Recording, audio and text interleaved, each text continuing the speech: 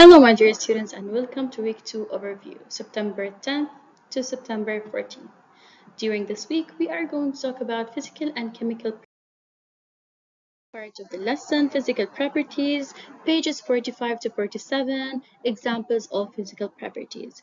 Your main objectives for this lesson is to describe physical properties of matter, identify substances based on their physical properties. So, physical properties of matter are characteristics that can be observed or measured without changing the substance's chemical composition. These properties include attributes such as color, shape, size, texture, density, melting point, and boiling point, in addition to conductivity. They help us identify and classify different types of matter.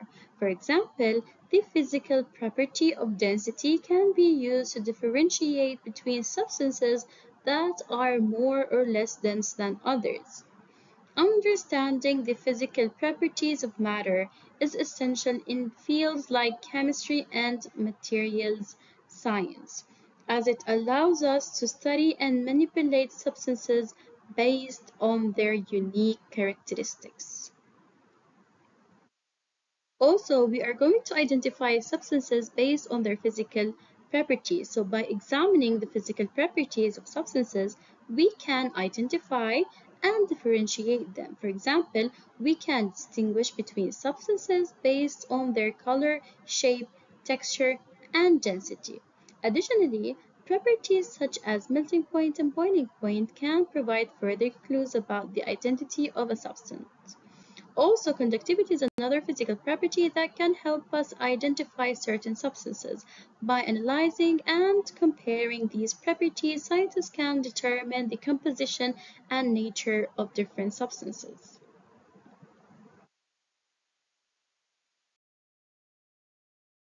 The second part of this lesson is using physical properties to separate mixtures. Your main objectives for this lesson is to describe methods used to separate mixtures and identify evidence that indicates a physical change is taking place.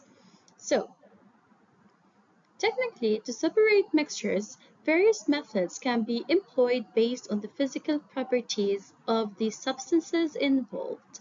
Some common methods include filtration, distillation, chromatography, and evaporation.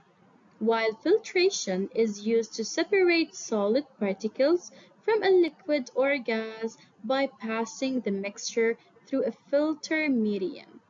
Distillation involves heating a mixture to separate its components based on differences in boiling points. Chromatography utilizes the varying affinities of substances to a mobile and stationary phase, allowing for separation. And lastly, evaporation is employed to separate a soluble solid from a liquid by heating the mixture, causing the liquid to evaporate and leaving behind the solid. These methods enable scientists to isolate and purify substances in a mixture. Then we are going to the other part of the lesson, which is observing chemical properties. Your main objective for this lesson is to describe chemical properties of matter, identify clues that indicate the chemical change is taking place. So chemical properties of matter refer to how substances interact and react with other substances, leading to changes in their chemical composition. These properties include flammability, reactivity, and acidity. For example, a substance with a high flammability will readily ignite and burn in the presence of a flame. Reactivity refers to how readily a substance will react with other substances to form a new compound. Acidity describes the ability of a substance to react with acids. Stability refers to the tendency of a substance to remain unchanged or undergo chemical changes over time.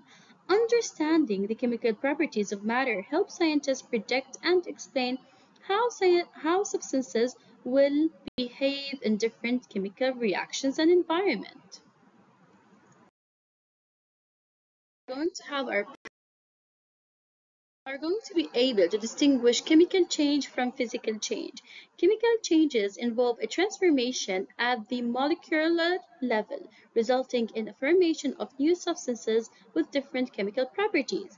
Physical changes, on the other hand, do not alter the molecular composition of a substance and only affect its physical state or appearance.